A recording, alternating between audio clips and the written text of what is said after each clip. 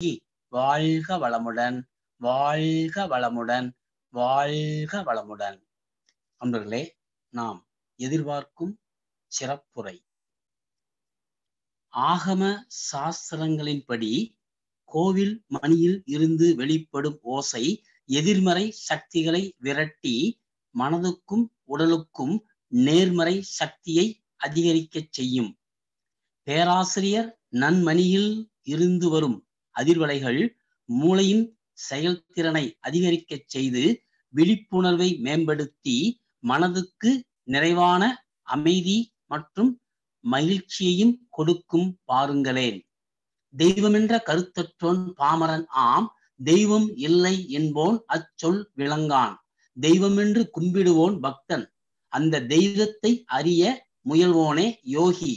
தெய்வநிலை உணர்ந்தவனே தேவனாம், அத்தெய்வமே அனைத்துயிரும் எனும் கருத்தில் தெய்வத்தின் துன்பங்கள் போக்குதற்கே தெய்வத் தொண்டாற்றுபவன் மனிதன் காணீர்.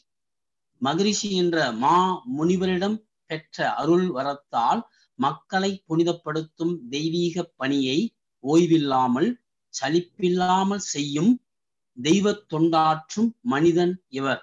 அருட்தந்தையின் வேதாத்திரிய பட்டறையில் செதுக்கப்பட்டு பலரும் போற்றும் வண்ணம் அழகிய சிலை வடிவம் பெற்ற புனிதர் இவர். பேராசிரியர் நன்மணி ஐயா அவர்கள் காவல் கலை என்ற வேதாத்திரிய தலைப்பில் உரை நிகழ்த்த வருகிறார். ஐயா அவர்களை அன்பு சுரங்கம் செயல்முறை மார்க்கம் இணையதள குழுமம் சார்பாக வாழ்க வளமுடன் என்று இருகரம் கூப்பி வாழ்த்தி வரவேற்கின்றோம். வாழ்க வையகம், வாழ்க வளமுடன். வாழ்க வையகம், வாழ்க வையகம், வாழ்க வளமுடன். குரு வாழ்க, குருவே துணை, குருவின் மலர் அடி போற்றி. அறிவேதான் தெய்வம் என்றார் தாய்மானார், அகத்ததுதான் மெய்ப்பொருள் என்று எடுத்துக்காட்டி அறிவதனை அறிவித்தார் திருவள்ளுவர்.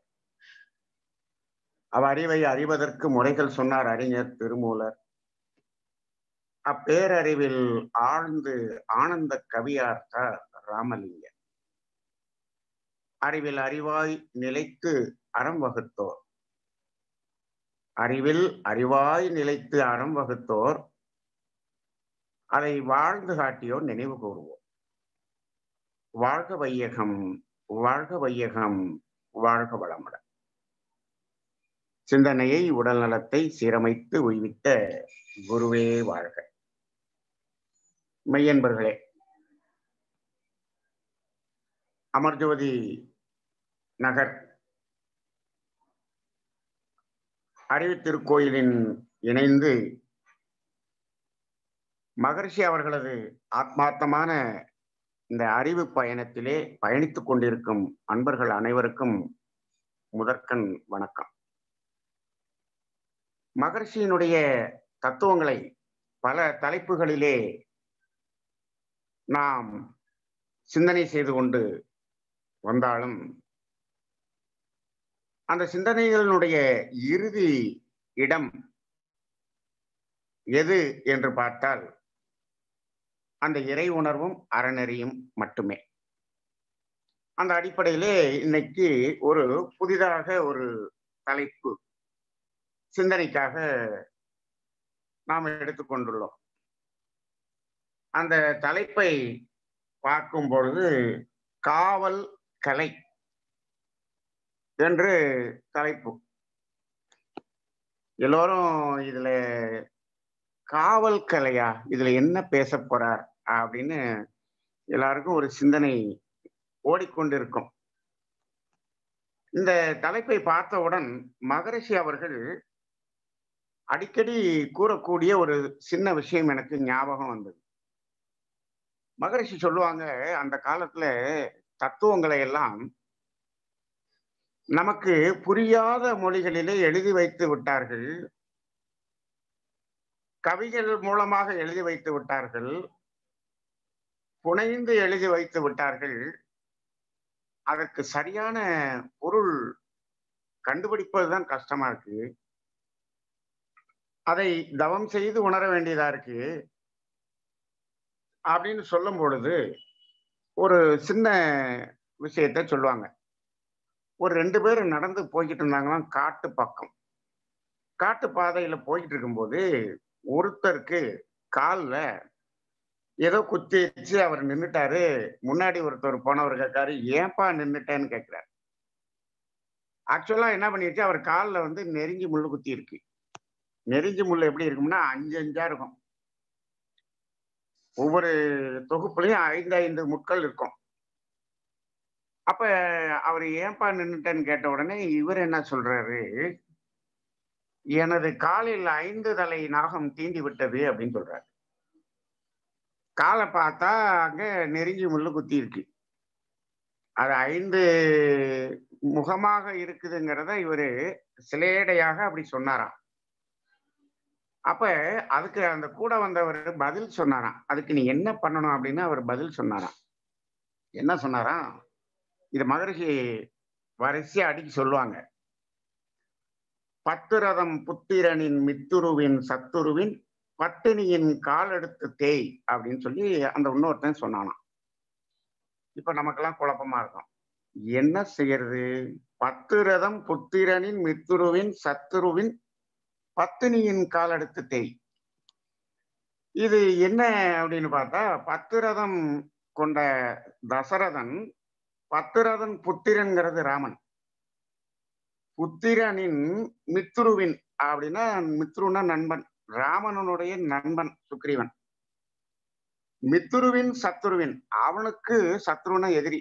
சுக்ரீவனுடைய எதிரி யாரு? வாலி. அந்த சத்ருவின் பத்தினியின் அந்த பத்தினின்னா வாலியினுடைய மனைவி கால் எடுத்து தேய். வாலியினுடைய மனைவியின் பேரு தாரை. அப்போ அந்த பத்தினியின் கால் எடுத்து தை. தாரைங்கிற அந்த வார்த்தையில இருக்கக்கூடிய காலை எடுத்துட்டீங்கன்னா தரை அப்படின்னு வரும்.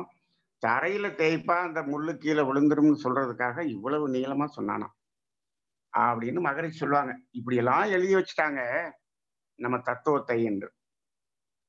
இன்று நான் இந்த தலைப்பை பார்த்தவுடன் இந்த தலைப்புல நமது ஞானக்களஞ்சியம் கணேசன் என்ன சொல்ல வர்றார் அப்படின்னு அப்படியே ஆழ்ந்து பார்க்கும்போது எனக்கு மகரிஷி சொன்ன இந்த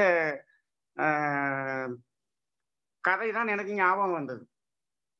நானும் மகரிஷி என்ன அதை சொன்னாரோ அதே போல நானும் இதையும் எடுத்து பார்த்தேன். எனக்கு அர்த்தம் புரிஞ்சு போச்சு. என்ன பார்த்தோம்னா காவல் கலை அப்படிங்கிறதுல நானும் அந்த காலை எடுத்து பார்த்தேன். அது என்னன்னு எனக்கு புரிஞ்சு போச்சு. கால் எடுத்துட்டோம்னா அதுல வா மட்டும் மிஞ்சுது. அந்த கலையில நடுவுல வா போட்டோம்னா கவலை என்று வந்தது. அப்ப கால் எடுத்து பார்க்கும் பொழுது கவலையாக மாறிவிட்டது. அப்ப தலைப்பு கவலை என்று நான் புரிந்து கொண்டேன். சரி, இருந்தாலும் நாம இன்னைக்கு தலைப்பை ஒட்டியே நாம சிந்தனை செய்வோம். காவல் கலை என்பதையே எடுத்துக்கொள்வோம். மகரிஷி அவர்கள் கவலையை சொல்லும் போது கற்பனை வலை என்று சொல்வார்கள். நமது அவருடைய மகரிஷியினுடைய சீடர் கணேசன் அவர்கள் காவல் கலை என்று சொல்லுகிறார். சரி, இப்போ காவல் கலை, இப்போ இதுக்கு முன்னாடி பார்க்கும்போது இப்போ காவல் கலைன்னு சொல்லிட்டாரு. இப்ப கலை என்றால் என்ன அப்படின்னு பார்த்தா, ஏன்னா நம்ம ஞானக்களஞ்சியம் கணேசன் இல்லையா, அதனால ஞானக்களஞ்சியம் கவிதைகளை எல்லாம் அவர் நிறைய கற்று வைத்திருப்பார். கலை என்பது எது என்று மகரிஷி அவர்கள் என்ன சொல்றாங்க அப்படின்னா, இயற்கை அதன் நிகழ்வுகளை இன்ப துன்ப அனுபவத்தால் எண்ணுகின்ற கருத்துக்களை எளிதாக திறமையோடு செயற்கையால் பிறர்க்கு உணர்த்தி சிந்தனையை உயர்த்தவல்ல செயல்கள் தமை கலை என்று சிறப்பாக பேசுகின்றோம் அப்படின்னு மகரிஷி ஞான களஞ்சியத்துல சொல்றாங்க. அப்ப கலை அப்படிங்கிறதுக்கு ஒரு கவியை நம்ம பார்த்துட்டோம். சரி, கவலை என்பதற்கு என்ன சொல்றாங்க அப்படின்னு பார்த்தா, கவலை என்பதுள்ளத்தில் கொடிய நோயாம், கணக்கு தவறாய் எண்ணம் ஆற்றலாலாம். கவலை என்பதோ வாழ்வில் சிக்கல் கண்டு கலங்கும் மனம் திகைப்படையும் நிலைமையாகும். கவலை உடல் நலம் உள்ள நலம் கெடுக்கும், கண்முதலாய் பொறியைந்தின் வளம் கெடுக்கும். கவலையினை முயற்சி சிந்தனை இவற்றால் கடமையினை தேர்ந்தாற்றி வெற்றி கொள்வோம் அப்படின்னு சொல்றாங்க. சரி, இப்ப இந்த 2 வார்த்தைக்கும் 2 கவியை எடுத்து நாம பேசிட்டோம். இப்ப காவல் கலை. இப்ப காவல் என்று சொல்லும் போது, காவல் என்றால் அது எதை குறிக்கிறது என்று சொன்னால் காவல் செய்தல். இப்ப காவல்துறை அதிகாரிகள் அப்படின்னு சொல்றோம்.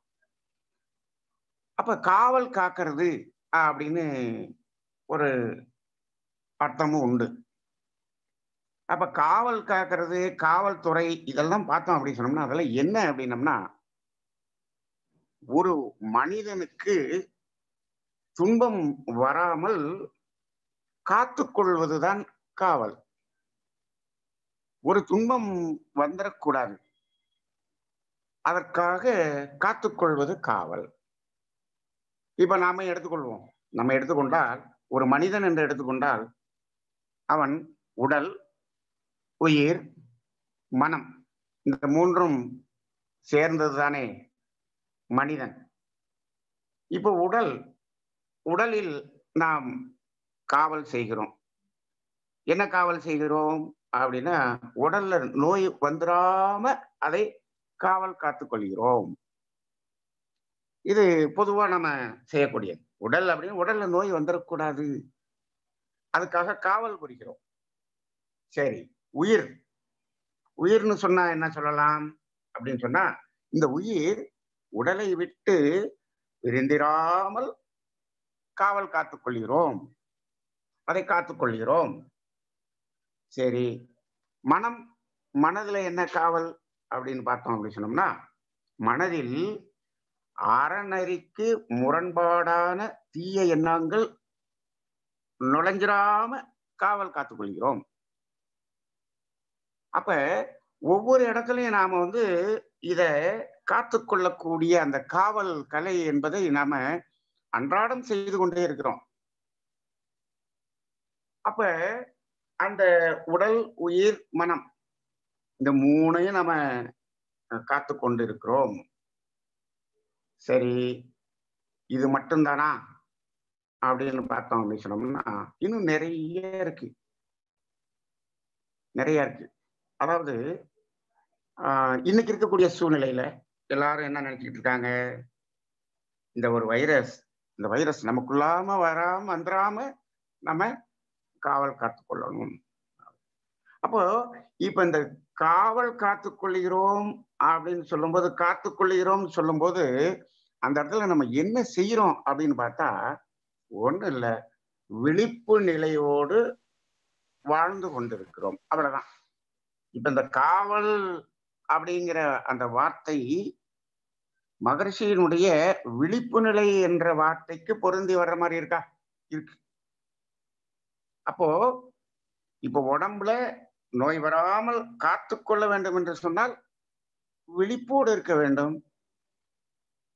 அப்போ எல்லா நிலைகளிலும் நாம் விழிப்போடு இருப்பதைத்தான் காவல் கலை என்றும் நம்ம எடுத்துக்கொள்ளலாம். அது விழிப்போடு என்று சொல்றத கூட மகரிஷி என்ன சொல்லுவாங்கன்னா, நிறைய மகான்கள் விழிப்புணர்வை பற்றி பேசியிருக்கிறாங்க.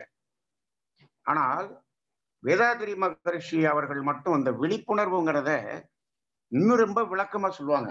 சாதாரணமாக விழிப்புணர்வு என்று சொல்ல மாட்டாங்க. என்ன சொல்லுவாங்கன்னா, விளைவறிந்த விழிப்புணர்வு அப்படின்னு சொல்லுவாங்க. விளைவறிந்த விழிப்பு நிலைன்னு சொல்லுவாங்க. அப்ப விளைவறிந்த விழிப்பு நிலைங்கிறப்ப சொல்லும் போது என்ன சொல்லுவாங்கன்னா முக்கால ஞானம் என்று சொல்லுவாங்க. கடந்த கால அனுபவம், தற்கால சூழ்நிலை, எதிர்கால விளைவு, இது மூன்றையும் கணித்து இப்பொழுது நாம் செய்யக்கூடிய செயல்களை ஆற்றுவது, இதுதான் முக்கால ஞானம் என்று சொல்லி அந்த விளைவை அறிந்த விழிப்பு நிலை அப்படின்னு சொல்லுவாங்க. நாம செய்யக்கூடிய செயல் தனக்கோ பிறருக்கோ என்ன ஆயிடக்கூடாது, துன்பமா ஆயிடக்கூடாது என்ற விழிப்பு நிலை. இந்த ஒரு விழிப்பு நிலை தான் காவல் கலை. அப்போ இந்த காவல் என்று சொல்லும்போது ஒரு துன்பம் வராமல் பார்த்துக் கொள்வது. அப்ப இதை நம்ம எப்படி எடுத்துக்கலாம் அப்படின்னா, வருமுன் காப்பது என்று எடுத்துக்கொள்ளலாம். வருமுன் காப்பது, அதாவது ரெண்டு விஷயம் இருக்கு. வந்த பின் பார்ப்பதுன்னு ஒண்ணு இருக்கு, வருமுன் காப்பதுன்னு ஒண்ணு இருக்கு. வந்த பின் பார்ப்பது நல்லதா, வருமுன் காப்பது நல்லதா அப்படின்னா வருமுன் காப்பதுதான் நல்லது. இந்த வைரஸ் நம்மகிட்ட வராம பார்த்துக்கணும், எதிர்ப்பு சக்தியை கூட்ட வச்சுக்கணும். இல்ல வந்த பின் நம்ம போய் ட்ரீட்மெண்ட் எடுத்துக்கலாம் அப்படியா? இல்ல, வருமுன் காப்பதுதான் நல்லது. அப்போ அதுதான் காவல் கலை. அப்போ இந்த அடிப்படையில நாம பார்க்கும்போது நிறைய சமுதாயத்துல பார்த்தோம் அப்படி சொன்னோம்னா, இந்த காவல் அப்படிங்கிறது எங்க இருக்கு? காவல்துறை. அவங்க என்ன பண்றாங்க? மனிதர்களுக்கு துன்பம் வராமல் பாதுகாக்கக்கூடிய ஒரு துறை. துன்பம் வராம பாதுகாத்துக்கிறதுக்கு தான் அவங்க இருக்காங்க. அதே போல இன்னும் பல துறைகள் இருக்குது. இந்த காவல் கலையில பல துறைகள் இருக்குது. இன்னைக்கு நம்மளுடைய மந்திரிகள், அரசு அதிகாரிகள், இன்னும் முதலமைச்சர், பிரதம மந்திரி வரைக்கும் என்ன பண்றாங்க? இந்த நாட்டு மக்களுக்கு துன்பம் வராமல் காத்து கொள்ளக்கூடிய காவல் கலை தான் அவர்கள் இருக்காங்க. சரி, மருத்துவர்கள் எல்லாம் யாரு அப்படின்னு பார்த்தா, மக்களுக்கு நோய் வராமல் காத்து கொள்ளக்கூடிய காவல் கலை தான் மருத்துவ கலை. இது மாதிரி எல்லாமே பார்த்தோம் அப்படின்னு சொன்னோம்னா இந்த காவல் கலையில தான் வரும். ஆனா நம்ம அது மாதிரி இருக்கிறோமா அப்படிங்கிறது ஒரு கேள்விக்குறி. இது எல்லாமே வருமுன் காப்பது அதுதான். ஆனால் அது பிராக்டிக்கலா அப்படி இருக்கா அப்படின்னு பார்த்தோம் அப்படின்னு சொன்னோம்னா அது அப்படி இருக்காது. இல்ல, அதற்கு காரணம் மகரிஷியினுடைய தத்துவம் இந்த சமுதாயத்தின் மூலை முடுக்குல எல்லாருக்கும் போய் சேரவில்லை. சேர்ந்து விட்டால் அது உண்மையான காவல் கலையாக இருக்கும். ஒரு முறை மகாத்மா காந்தியினுடைய ஒரு விழா காந்தி மியூசியத்தில் நடக்குது. அப்ப சுகிசிவம் சிறப்புரை பேசிக் கொண்டிருந்தார். அப்ப அவர் ஒரு விஷயத்த சொன்னார். இப்போ ஒரு ரோடு இருக்கு.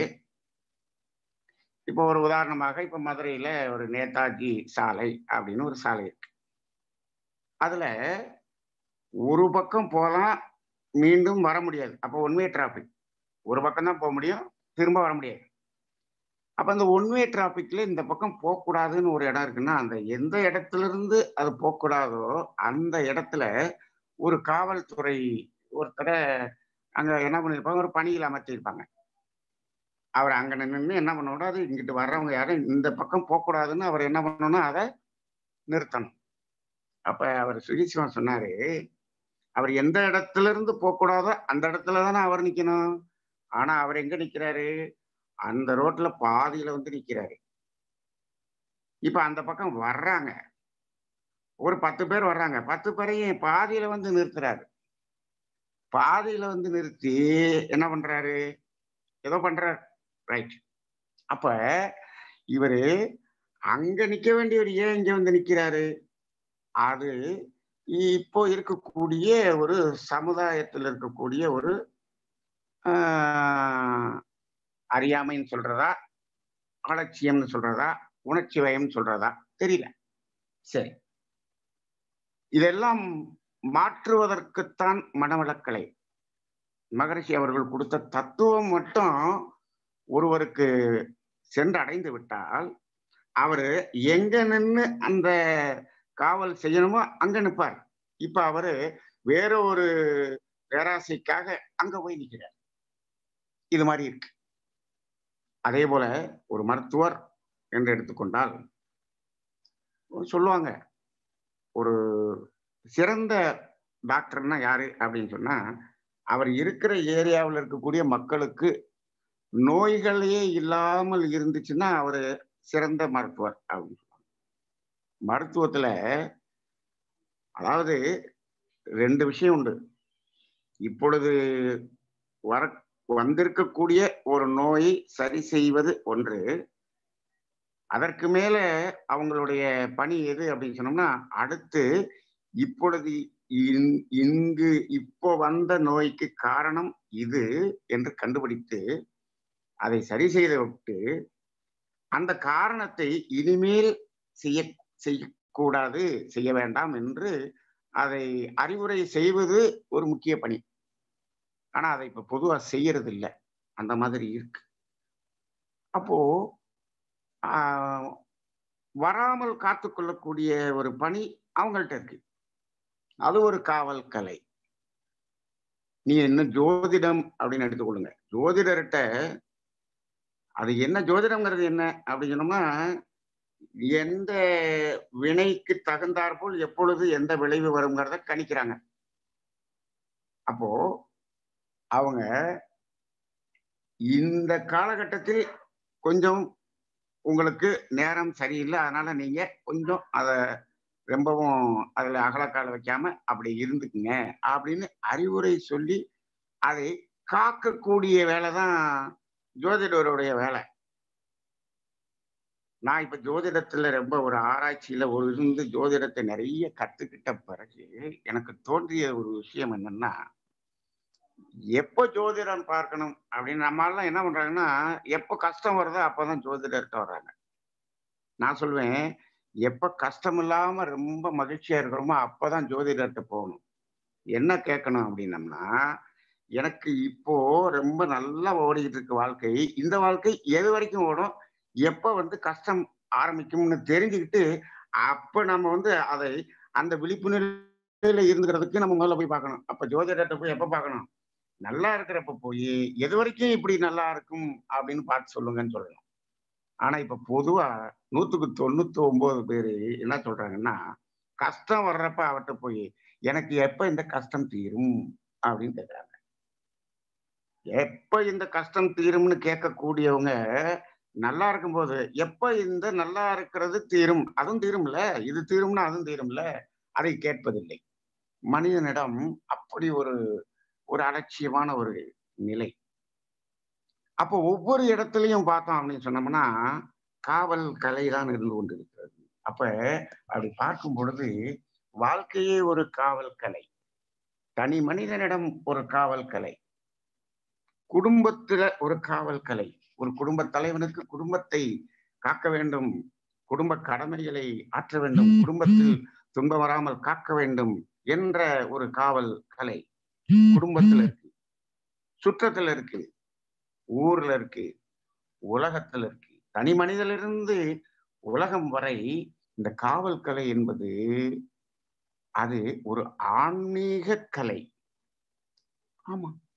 ஏன்னா இந்த தனி மனிதனிடமிருந்து உலகம் வரை எங்கும் துன்பம் வந்துடாமல் காக்க வேண்டிய ஒரு கலை எல்லா இடத்துலயும் இருக்கு. அப்போ இன்னைக்கு எப்படிப்பட்ட ஒரு தலைப்பு இன்னைக்கு ஐயா கொடுத்திருக்காருன்னு பார்க்கும்போது பார்த்தோம்னா, இது ஒரு உயர்ந்த கலை. இது எல்லா இடத்திலும் நிரம்பி இருக்க வேண்டிய ஒரு கலை. அப்போ அப்படி பார்க்கும்போது அந்த கலை இது எல்லாத்துக்கும் ஒரே ஒரு கலை இருந்தால் தீர்வு கிடைத்துவிடும். அந்த தீர்வு எந்த கலை என்று சொன்னால் அதுதான் மனவளக்கலை. இப்ப நான் சொன்ன அத்தனைக்கும் பாத்தீங்கன்னா, அந்த மனவளக்கலை என்ற ஒரு கலை கிடைத்து விட்டால் எல்லோரும் அந்த காவல் என்ற ஒரு விஷயத்தில் கரெக்டா அந்த விழிப்பு நிலை தவறாமல் அந்தந்த பணியை செய்வார்கள். அப்போ என்ன நடக்கும் அப்படின்னு சொன்னா, மகரிஷியினுடைய கனவு நனவாகும். என்ன கனவு? உலக சமாதானம். அவ்வளவுதான். உலக சமாதானம் அப்பொழுதுதான் நிகழும். அப்படிப்பட்ட ஒரு நிலை என்பது இந்த காவல் கலை.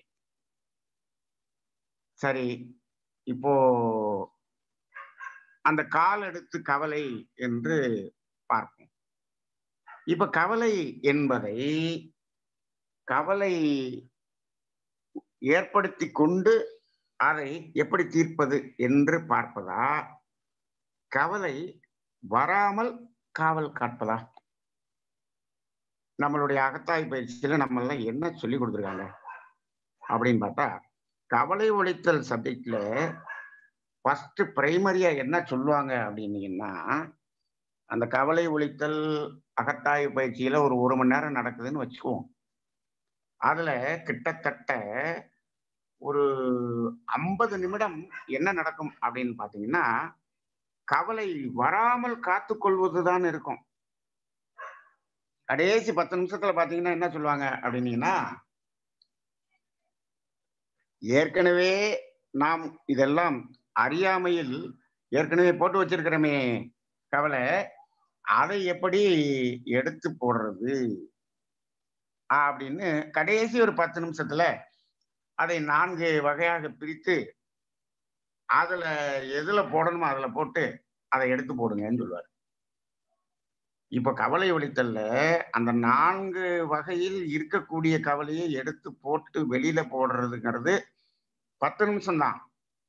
ஆனால் 50 நிமிடம் அடுத்து கவலை வராமல் அதை என்ன பண்ணிடணும், காவல் செய்து கொள்ள வேண்டும், விழிப்பு நிலையில் இருக்க வேண்டும். இதுதான் 50 நிமிஷம் பேசுவாங்க. இப்ப இந்த 50 நிமிஷம் நம்ம அந்த இதை கடைபிடிச்சிட்டோம் அப்படின்னு சொன்னோம்னா, கவலை நமக்குள்ள வராம என்ன பண்ணிடலாம், அதை காத்துக்கொள்ளலாம். இப்போ இந்த 10 நிமிஷத்துல நம்ம இருக்கிற கவலையை தூக்கி போட சொன்னாங்க பாத்தீங்களா, அதுல கூட ஒரு இடத்துல இத பத்தி பயிற்சி நடத்திக்கிட்டு இருக்கும்போது ஒரு அம்மா கேட்டாங்க, எனக்கு இந்த ஒரு புதிதாக ஒரு கவலை வந்து விட்டது அப்படின்னாங்க. என்னங்கம்மா புதுசா ஒரு கவலை அப்படின்னு சொன்னா, ஏற்கனவே இருக்கக்கூடிய கவலை எல்லாத்தையும் பிரிச்சு இந்த 4 வகையா பிரிச்சு அந்த 4ல போட்டு அதை நீக்க சொன்னாங்க.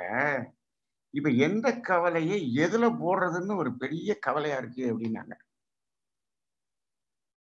அப்பதான் நான் சொன்னேன், எந்த கவலையை எதுல போடுறதுன்னு தெரியாம கவலைப்படுறது அது கவலை இல்லம்மா, அது பெரிய டேஞ்சர் அப்படின்னேன். அது ரொம்ப டேஞ்சர். என்னன்னு கேட்டீங்கன்னா, அதாவது உடனடியாக தீர்க்க வேண்டிய கவலையை கொண்டு போய் தள்ளி போடுற கவலையில போட்டுட்டீங்கன்னு வச்சுக்கோங்க, இட் இஸ் டேஞ்சரஸ். அது பெரிய கவலையா மாறி போயிடும். 10 மடங்கு 100 மடங்கா மாறி போயிடும். அப்போ எதை எதுல கரெக்டா போடுறதுன்னு போட்டாதான் அதை நீக்க முடியும். அப்படி ஒரு பிரச்சனை அதுல இருக்கு. மாத்தி போட்டுறக்கூடாது. நம்ம சௌகரியத்துக்காக மாத்தி போட்டுறக்கூடாது. இருக்கட்டும் பரவாயில்ல, அதை தள்ளி போடுற மாதிரி வச்சுக்குவோம். இப்படி எல்லாம் பண்ணக்கூடாது, பண்ணக்கூடாது. இப்ப சாதாரணமா ஆசை சீரமைத்திலேயே நம்ம மனிதன் என்ன பண்ணுவான்னா, டேபிளர் காலம் போட்டு போட்டுருவான். ரைட், இது தேவையா அப்படின்னு பார்ப்பான். ஒரு வண்டி வாங்கலாம், இது தேவையா அப்படின்னு பார்ப்பான். தேவைன்னு வந்துடும். அதற்குரிய பணம் இருக்கிறதா அப்படின்னு பார்ப்பான். என்னது 80,000 ரூபா அந்த வண்டி, கையில எவ்வளவு இருக்கு, 10,000 ரூபா இருக்கு. அப்ப அதற்குரிய பணம் இருக்கிறதா, இல்லை அப்படின்னு வரும். ஒரு 4 கேள்வியில ஒரு கேள்விக்கு இல்லைன்னு வந்தாலும் அதை எடுத்துடணும்னு சாமி சொல்லுவாரு. ஆனா நம்மளால என்ன பண்றோம், அதை இஎம்ஐல போட்டுக்கலாம், அப்படி காம்ப்ரமைஸ் பண்ணிக்கலாம். இது மாதிரி நாம உடனடியாக தீர்க்க வேண்டியதை கொண்டு போய் தள்ளி போடுறது இல்லையோ. அப்ப இது மாதிரி மாற்றிட்டோம்னு வச்சுக்கோங்க, மாத்திட்டோம்னா அதுல பிரச்சனையா. அப்ப இதை விட கவலையே வராமல் காத்து கொள்ளக்கூடிய அந்த காவல் கலை இருக்குதே, அதுதான் கவலையில ரொம்ப முக்கியம், ரொம்ப முக்கியம். இனிமேல் கவலை வரக்கூடாது. அப்ப ஏன் வருது கவலை அப்படின்னு பார்த்தோம் அப்படின்னு சொன்னோம்னா, அது ஒரு கற்பனை வலை அப்படின்னு சாமி சொல்லிட்டேன். அது ஒரு கற்பனை வலை. அப்ப நாம கற்பனையாக பின்னிக் கொள்ளக்கூடிய ஒரு வலை. அப்ப கற்பனையாக பின்னிக் கொள்ளக்கூடாது. இதுக்கு பார்த்தோம்னா நிறைய ஒரு விளக்கங்கள்லாம் சொல்லுவாங்க சாமி. பொதுவாக இந்த கவலையில எது வரும் அப்படின்னு பார்த்தோம் அப்படின்னு சொன்னோம்னா, அதாவது தேவைக்கும் இருப்புக்கும் உள்ள இடைவெளி கவலைன்னு சொல்லுவாங்க. எதிர்பார்ப்புக்கும் நடப்புக்கும் உள்ள வித்தியாசம் கவலைன்னு சொல்லுவாங்க. நமது எண்ணத்துக்கும் பிறர் எண்ணத்துக்கும் உள்ள வேறுபாடு கவலையாக வரும்னு சொல்லுவாங்க. நமது வாழ்க்கை நடைமுறைக்கும் இயற்கை நீதிக்கும் உள்ள வித்தியாசம் கவலையாக வரும்னு சொல்லுவாங்க. இந்த மாதிரி 4ஆ பிரிச்சு சொல்லுவாங்க. அப்போ இது கவலையாக வரும். அப்ப அது என்ன பண்றது? அதை எப்படி எடுத்து போடுறது? அப்படிங்கிறதுக்குத்தான் பயிற்சி. அப்போ தேவை, இருப்பு. அப்ப என்ன பண்ணணும்? நம்மால தேவைன்னு ஒண்ணு இருக்கு, இருப்புன்னு ஒண்ணு இருக்கு. அதாவது இருப்பை கொண்டு போய் தேவையில் இணைத்து விட்டால் பிரச்சனை தீர்ந்து போயிடும். தேவையை கொண்டு போய் இருப்புல இணைக்கணும்னா முடியாது.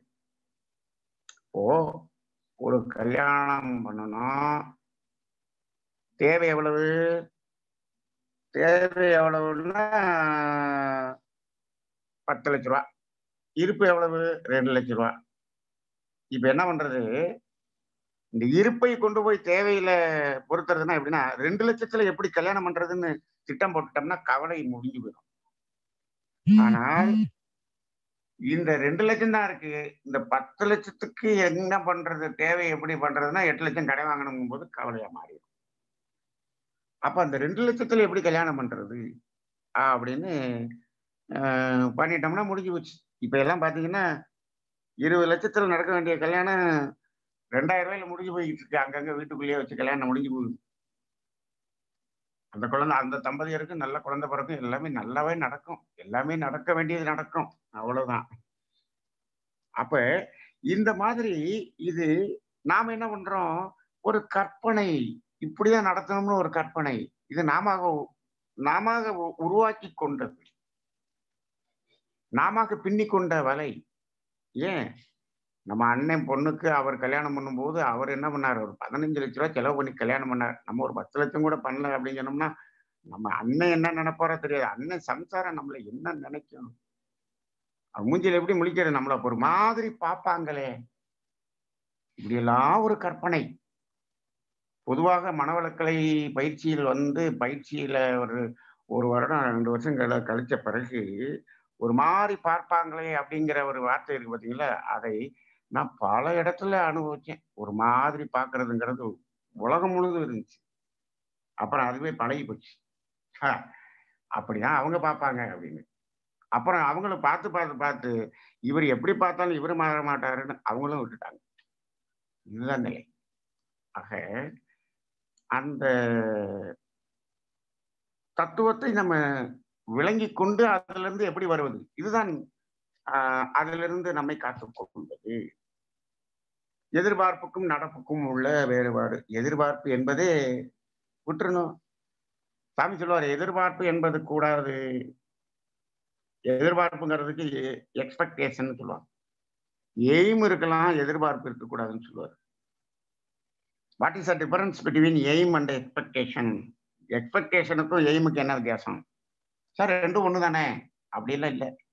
மகரிஷி சொல்லுவாங்க, எதிர்பார்ப்புக்கும் எய்முக்கும் ரொம்ப வித்தியாசம் இருக்குப்பா. இப்போ நீ 100 மார்க்கு எதிர்பார்த்த, 80 மார்க் வந்திருக்கு. சரி, இப்ப 100 மார்க்குக்கு எய்ம் பண்ண 80 மார்க் வந்திருக்கு. ரெண்டுல என்ன வித்தியாசம்னா, 100 எதிர்பார்த்து 80 வரும்போது நீ என்ன ஆயிடுற? டிஜெக்ட் ஆயிடுற, சோர்ந்து போயிடுற. உன் எனர்ஜி எல்லாம், உயிராற்றல் எல்லாம் விரயமாகுது. அதுக்கு அடுத்த எக்ஸாமுக்கு நீ தயார் பண்றதுக்கே உனக்கு எனர்ஜி எல்லாம் போயிடுற. அப்ப நீ என்ன ஆயிடுற? 80 60 ஆயிடுது. ஆனா 100க்கு எய்ம் பண்ணேன், 80 வந்துட்டேன். அடுத்த தடவை 100க்கு வந்துருவேன். அப்ப எனர்ஜி பூஸ்ட் ஆகுது. அப்ப எய்ம்ங்கிறதுக்கும் எக்ஸ்பெக்டேஷனுக்கும் வித்தியாசம் இருக்கா? அத சொல்லுவாங்க. எதிர்பார்ப்பது என்பது நடக்கணும்னு அவசியம் இல்ல, நடக்காது. என்னன்னா, நாம ஒரு தப்பு கணக்கிட்டு எதிர்பார்க்கிறோம்.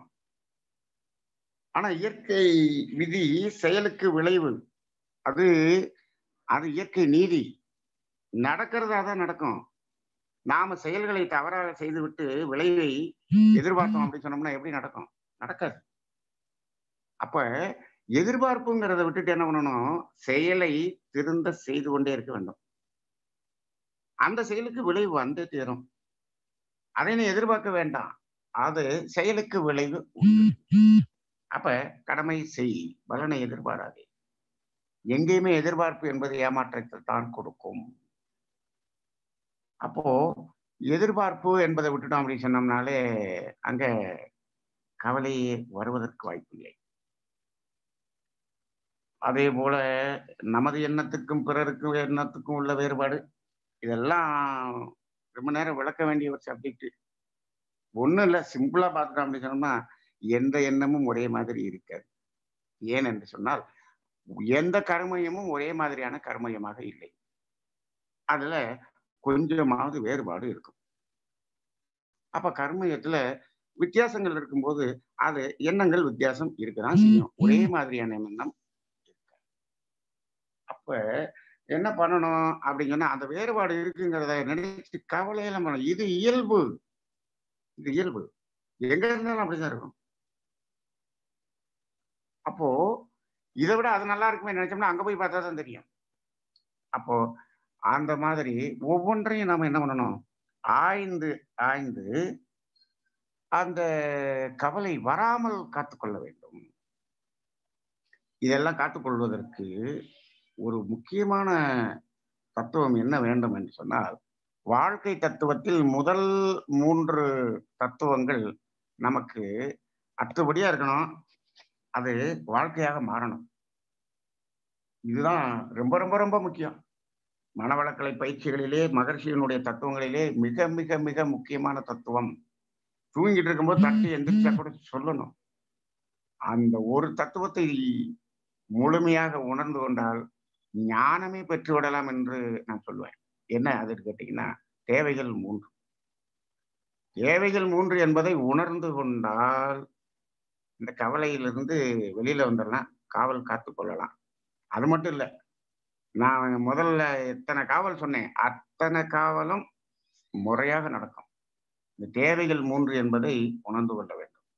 மனவளக்கலை பயிற்சி பெற்றவர்களே இந்த தேவைகளை 3ஐ எத்தனை பேர் உணர்ந்திருக்கிறோம் அப்படின்னு கேட்டா, ஒரே ஒருத்தர் தான் எனக்கு தெரிஞ்சு உணர்ந்து இருந்தவராக நான் என் வாழ்க்கையில் பார்த்திருந்தேன்.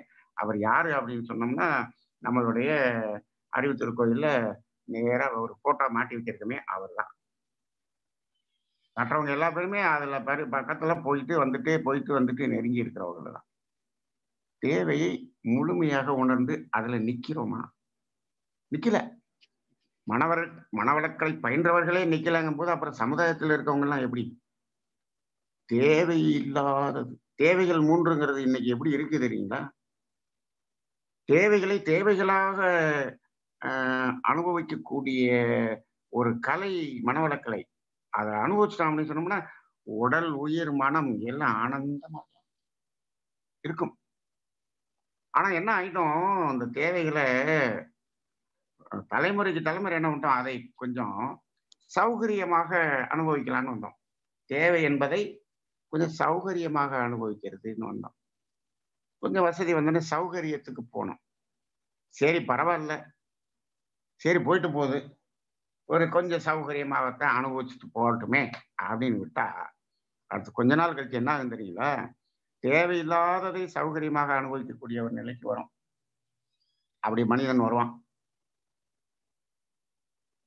அது ஒரு காலம். இப்போ என்னாச்சு சரிங்களா? தேவை என்பது சௌகரியமாக மாறி அது ஆடம்பரமாக மாறிவிட்டது. இப்ப லக்ஸுரி அப்படின்னு போட்டான். தேவையை எப்படி லக்ஸுரியா அனுபவிக்கிறது? அதுல இருந்து இன்னும் முத்தி தேவையில்லாததை லக்ஸுரியா எப்படி அனுபவிக்கிறது அந்த நிலைமைக்கு போயிட்டான். இதைத்தான் களி முத்திச்சுன்னு சொல்றாங்க. அந்த நிலைமைக்கு போயிட்டான். அப்ப தேவை என்னாச்சு? தேவை சௌகரியமா மாறி இப்போ ஆடம்பரமாக மாறிவிட்டது. தேவையில்லாததும் ஆடம்பரமாக மாறிவிட்டது. உச்ச நிலைக்கு போயிடுச்சு. இதுக்கு அடுத்த ஸ்டேஜ் என்ன போறான் அப்படின்னு பார்த்துக்கிட்டு இருக்கும் போதுதான் இறைவன் பார்த்தான். ஆகா, இப்படியே போயிட்டு இருந்தா இது சரி வராது. இவன் மனிதன் என்பவன் எது தேவை என்பதை உணர வேண்டும் என்று இறைவன் முடிவெடுத்தான். முடிவெடுத்து என்ன பண்ணான்? கண்ணுக்கு தெரியாத ஒரு கிருமியாக, வைரஸாக, அறிவாக இந்த உலகம் முழுவதும் சுற்றி வருகின்றான். இப்ப தெரியுதா எது தேவை என்று? இப்ப எல்லாரும் வீட்டுல உட்கார்ந்துருக்கும் போது, ஓ, இதுதான் தேவையா? தேவையில்லாத எல்லாமே லாக்டவுன்ல இருக்கு. இன்னைக்கு எந்தெந்த உற்பத்தி எல்லாம் நின்று கொண்டு இருக்கிறதோ அதெல்லாம் இல்லாம இப்ப வாழ முடியுது. ஓ, இதெல்லாம் தேவையில்லை போல் இருக்கே. நிறைய ஆஸ்பத்திரியே மூடி கிடக்கு. ஓ, அது கூட தேவையில்லை போல் இருக்கு. அப்போ தேவையில்லாததெல்லாம் இன்னைக்கு என்னாச்சு? லாக்டவுனா நிக்குது. அப்ப தேவைகள் 3 உணர்ந்தோமா? தேவைகள் 3 எந்த ஹோட்டலும் இல்லை. பசி தாகம் தீருதா இல்லையா? பசி தாகம் எப்படி தீருது? நல்லா ஆரோக்கியமா தீருது. நிறைய இப்ப நார்மல் டெத் குறைஞ்சு போச்சு. ஹார்ட் அட்டாக் குறைஞ்சு போச்சு. ஆஸ்பத்திரிக்கு யாருக்குமே போறது குறைஞ்சு போச்சு. மருந்து மாத்திரை வைக்கிறது குறைஞ்சு போச்சு. மனிதனிடம் ஆரோக்கியம் பெருகி விட்டது. அப்படி ஆயிடுச்சு. அப்போ எது தேவை? அப்போ அந்த தேவைகள் 3ஐ உணர்ந்து இருந்தால் கவலை என்பதற்குள் நுழையாமல் நம்மை காத்துக்கொள்ளக்கூடிய திறன் அனைவருக்கும் வரும். அப்ப கவலை ஒழித்தல் பார்க்கும்போது தேவைகள் 3ஐயும் நான் சேர்த்தான் சொல்வேன். இது தெரியாம அது போக முடியாது. இது இல்லாம அதுக்கு போக முடியாது. அப்ப தேவைகள் 3. அந்த 3ல நின்னு பாருங்க.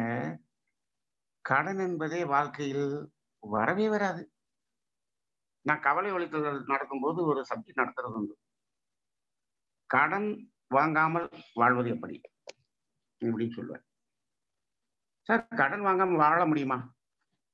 நாடே கடன்ல கிடக்குது. அப்படிதானே? ஒவ்வொரு ஸ்டேட்டும் கடன் தான் இருக்கு. நாடே கடன்ல இருக்கு. எல்லாமே கடன்ல தான் இருக்கு. கடன் வாங்கிங்க வாங்கிங்கன்னு போன் வந்துகிட்டே இருக்கு. இப்படிலாம் வந்து வந்து வந்து வந்துதான் இன்னைக்கு இந்த நிலைமையில இருக்கும். கடன் வாங்காமல் வாழ்வது எப்படி? ஒண்ணும் இல்ல. தேவைகள் 3ஐ உணர்ந்து கொண்டால் கடன் வாங்காமல் வாழ்ந்து கொள்ளலாம். கடன் வாங்கி அந்த தேவையை நிறைவு செய்து கொள்ளணுமா? இல்ல. இப்போ நம்ம பாக்கெட்ல 20 ரூபா இருக்கு. ஒரு இட்லி 4 ரூபா. 4 இட்லி சாப்பிடலாம். என்னத்த இட்லியா சாப்பிடுறது? நல்லா மசால் தோசை சாப்பிடணுமே. அப்ப என்ன வேணும்? அப்ப நமக்கு என்ன வேணும்? 20 ரூபா பத்தாது. நமக்கு ஒரு 150 ரூபா வேணும். ரைட். அப்ப ஒரு 120 ரூபா, 130 ரூபா கடன் வாங்குவோம். அந்த கடன் வாங்கி மசாலா தோசை சாப்பிடுவோம். இந்த உடம்ப போய் கேட்போம். நீ மசால் தோசை கேட்டியா? இட்லி கேட்டியா? அப்படின்னு கேட்டா அந்த உடம்பு என்ன சொல்லுது? நான் பசிக்கு உணவு தான் கேட்டேன் அப்படின்னு சொல்லுது. ஓ, இப்ப நம்ம இட்லி சாப்பிட்டா நீ உன் பசிய நிறுத்திக்குவியா, நிறுத்த மாட்டியா? நான் நிறுத்திக்கொள்ள தயார். ஆனா இவன் இருக்கானே, இந்த அலங்காப்பிடாரி, அவன் மனசுக்கு தான் பிரச்சனையே தவிர எனக்கு நோ ப்ராப்ளம் அப்படின்னு உடம்பு சொல்லுது. எனக்கு நோ ப்ராப்ளம். 4 இட்லி சாப்பிட்டாலும் நான் okay, I am ready. But அவன் மனசு தானே போட்டு இப்படி குப்பையா வச்சிருக்கான். இப்போ மசால் தோசை மனதுக்கா உடலுக்கா? இப்ப 130 ரூபா கடன் ஆகி போச்சா? அப்ப தேவையை தேவையாக நிறைவு செய்து கொள்ளும் போது அங்க கடனே இல்லாமல் வாழ முடியும். அப்ப கவலை எப்படி வரும்? வராது. அப்போ அந்த கவலை என்பதிலிருந்து காத்துக்கொள்ள முடியும். காத்துக்கொள்ள முடியும். இது ரொம்ப முக்கியமான விஷயம் இந்த இடத்துல மகரிஷி கொடுத்திருக்காரு. மகரிஷி ஒவ்வொரு தனி மனிதன், ஒவ்வொரு குடும்பமும் அந்த கடனை இல்லாமல் வாழக்கூடிய ஒரு அளவுக்கு அந்த தத்துவத்தை மகரிஷி கொடுத்திருக்கிறார். என்று நான் கவலை ஒழித்தல் என்ற ஒரு பாடத்தை நடத்த ஆரம்பித்தனோ அன்று ஒரு சங்கல்பம் எடுத்தேன். வாழ்க்கையில் கடன் வாங்கக்கூடாதுன்னு. இதுவரை மதுரையில் நான் வாழ்ந்து ரிட்டையர்ட் ஆகி இப்போ 1 வருஷம் ஆச்சு. நான் யார்கிட்டையும் ஒரு 500 விட கடன் நான் வாங்கினது இல்ல. வாங்க வேண்டிய சூழ்நிலை இல்லை.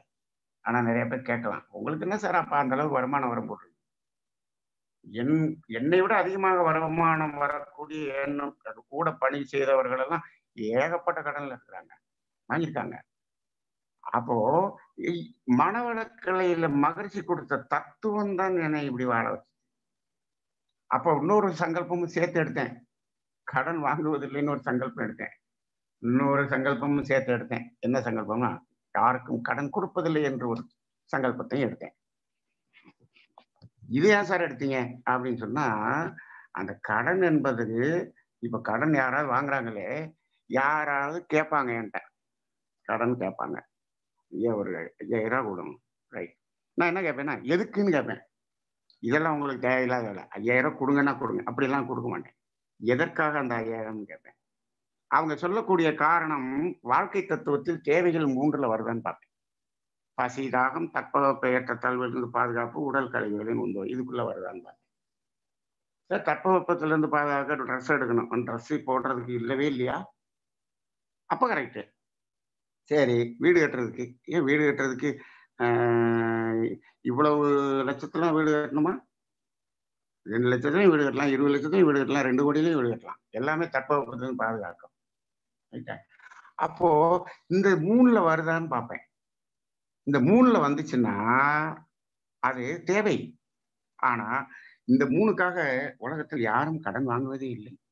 நீங்க வந்து நல்லா பாருங்க. இந்த 3க்காக யாராவது கடன் வாங்கியிருந்தா, இப்ப கூட இப்ப இப்ப இப்ப நம்ம இத கேட்டுக்கிட்டு இருக்கிறவங்க கிட்டத்தட்ட 88 பேர் கேட்டுக்கிட்டு இருக்கிறீங்க. இந்த 88 பேர்ல இந்த 3க்காக யாராவது கடன் வாங்கியிருந்தால், உங்களுடைய கடனை நான் அடைத்து விடுகிறேன். உங்களுடைய அக்கவுண்ட் நம்பர் சொல்லுங்க. நான் பணத்த அனுப்பிடுறேன். யாரும் இருக்க முடியாது. நான் ஒரு முறை இதே மாரி தேனியில நான் இது மாரி டிக்ளேர் பண்றேன். யாரும் கை தூக்கல. இந்த 3க்காக கடன் வாங்கினவங்க யாரும் கை தூக்கல. அப்ப நான் சொன்னேன், நான் ஏதாவது என்னுடைய பதிவெல்லாம் கொஞ்சம் கழிக்கலான்னு பார்த்தா ஒருத்தரும் வாய்ப்பு கொடுக்க மாட்டேங்கிறீங்களே. இந்த தேனி மாநகரத்தில் இந்த 3க்காக யாராவது கடன் வாங்கி கஷ்டப்பட்டுக்கிட்டு இருந்தா அவங்கள கூப்பிடுவாங்க. நான் வந்து அவங்களுடைய கடன் அடைக்கிறேன்னு சொன்னேன். ஒருத்தர் எந்திரிச்சார். ஐயா தேனிக்குள்ள அப்படி இந்த ஊருக்குள்ள இருந்து யாரையும் அப்படியெல்லாம் கூப்பிட்டு வர முடியாதுன்னாரு. எப்படிங்க இவ்வளவு உறுதியா சொல்றீங்கன்னு கேட்டேன். நான் ஃபைனான்ஸ் தான் நான் தொழில் பண்ணிக்கிட்டு இருக்கிறேன் அப்படின்னாரு. ஓ! அப்ப எத வச்சு நீங்க சொல்றீங்க? இந்த தேவைகள் 3ற்காக கடன் வாங்க வந்தா நாங்கலாம் கடன் குடுக்க மாட்டோங்க. தேவையில்லாததுக்கு கடன் வாங்க வந்தா தான் குடுப்போம். இந்த தேவைக்கெல்லாம் கடன் குடுத்துட்டு நாங்க எப்படி வசூல் பண்றதுன்னு கேட்டாரு. அப்போ யாருமே அந்த தேவைக்காக கடன் வாங்குவதில்லை. தேவையில்லாம வாங்கிட்டு கவலையில போய் மாட்டிக்கான். அப்ப கடன் குடுப்பதில்லை. அப்ப ஒருத்தருக்கு கடன் குடுக்குறோம் அப்படின்னு சொன்னோம்னா, அவர் ஒரு தேவையில்லாததை செய்வதற்கு நான் தூண்டுகிறேன். இந்த பாவத்த நான் எங்க போய் கழிக்கிறது? அதனால நான் குடுக்கறது. அப்போ ஒருத்தர் கேட்டார், ஐயா அப்ப அந்த தேவைக்கு உள்ள அடங்குச்சுன்னா என்ன பண்ணுவீங்க? அப்படிங்கிறாரு. தேவைக்கு உள்ள வந்துச்சு அப்படின்னு சொன்னா நான் குடுத்துருவேன். அத கடனாக கொடுக்க மாட்டேன். அத ஈகையாக குடுத்து விடுவேன்.